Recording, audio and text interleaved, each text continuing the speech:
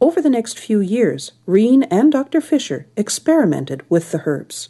Rene was only given a list of 8 herbs, and she had to gather them herself.